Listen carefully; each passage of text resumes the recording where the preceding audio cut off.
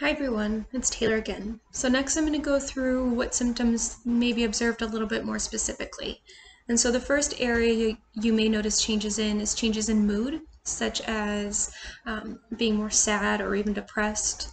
That's different from before the event, being more irritable, especially in children, and being more anxious, whether that's reported anxiety or kind of observed through behaviors.